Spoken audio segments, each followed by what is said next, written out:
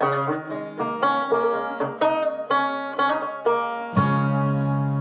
back. I'm George, and you know that we're out here in the shop again, so we're going to have to cover a topic that's going to be helpful to everybody.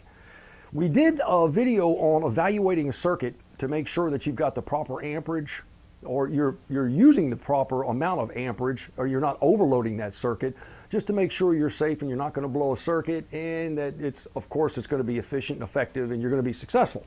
Now, we're going to do something that's really, really neat, because there's a shortcut to most of this that you can use when you're at the store. So if you're in Home Depot or Lowe's or one of those places where you've got all these elements out laid out and you're looking at them, I'm going to show you how to figure it out on the spot without going through all that math that we did on one of the other videos. All right, now it all works out the same, but with this you'll understand how to do an entire circuit with everything else that you've got plugged into it. You can figure it all out. But with this, we're going to do just isolating these. Now, two things, or a couple things you might want to know about heater elements. Heater elements come in a wide variety.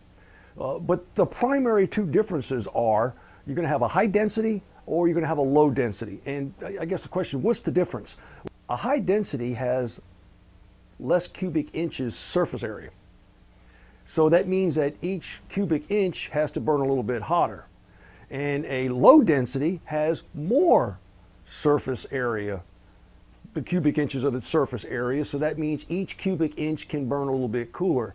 But primarily the difference between the two is absolutely nothing. They both do exactly the same thing. They heat exactly in the same manner. And sometimes, matter of fact, the low densities are probably more advantageous for water heaters when you've got like really hard water or something like that. They don't burn out as quickly as a high density. Okay, so let's get right to it. Well, here we are. Now you remember this hot mess that we went through, WVAR or PEIR, and that's just the things that we know about electricity, the four basic values we know about electricity. But we're not going to go through all of this again. This is what you may be faced with when you come across all those heater elements that you're trying to figure out and you're going to try to design for your still. And so you'll have 120 volt category, and they come in 1,000, 1,500, and 2,000 watt. You've got the 240 volt that, remember, you can wire these at 120 volts, but what happens is the 3,000 watt times 0.25, because you lose 75% of the wattage, is really a 750 watt element now. And there's a good reason for that you need to know that. The 3,500 watt is 875 watts, and you'll see how these break down. And then, of course, your third category is the 240 volt. That's 3,000, 3,500, 4,500, 5,500 watt. They come in many different variations. But I'm using these as the examples. Now, here's what we know for sure. And you're standing there in front of the and you've got your little calculator with you, and you're like, oh, I'm looking at all these things. Well, interestingly enough, P divided by E, and remember we changed those letters, so we made them wattage divided by voltage equals amps. So if you're standing there and you go, okay, I know I got me a 20 amp circuit. Now, what combination, and I want to use two elements. Now, let's say I want to use one element. What can I use? I'll say, okay, let me try the 120 volts, 1,500 watt element. Now, remember we said the wattage divided by the voltage. 1,500 divided by 120 equals 12.5 amps. So this one would be a 12.5 amp on that 20 amp circuit. You know you're safe. Now, let's say, for instance, you're going to do, well, let's do a 240. Because the 240 works the same way. We'll do the 3,500 watt. 3,500 divided by 240 equals 14.58 amps. On that 20 amp circuit, you're good. All right, now let's say, for instance, we want to do two elements. Well, we want to pick and choose. We're going to say, okay, I'm going to do two elements. I'm going to do two 1,500 watt elements on my 120 volt system. Well, because of the relationship, remember we talked, the other one was there was an inverse relationship with resistance. There's a direct relationship with power and wattage. So if we take 1,500, we've got two of them, that's 3,000. We got 3,000 watts now, and we divide that by 120. That equals 25 amps. Uh-oh, we busted. So we're a little bit high.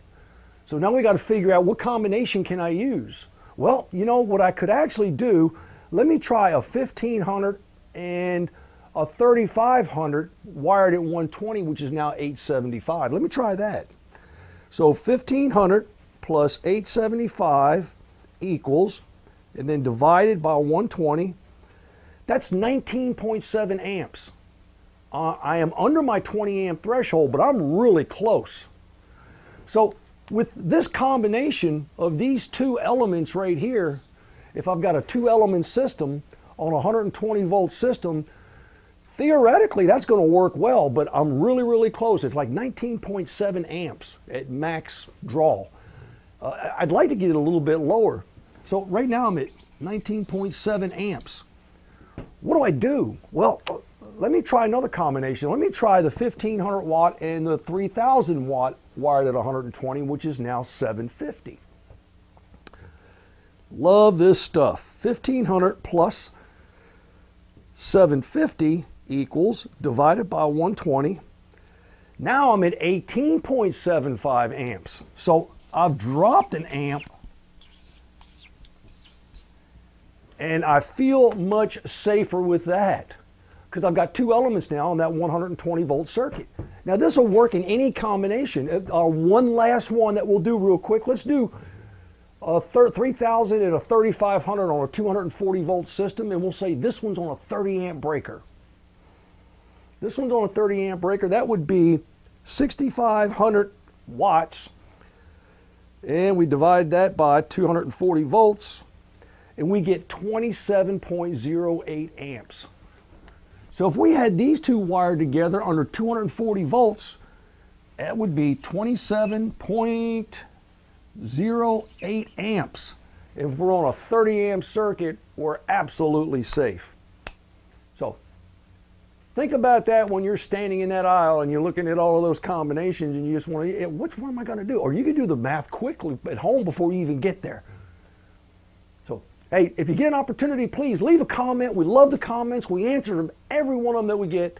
Like us, share us with your friends, of course, you know all that stuff. Of course, subscribe.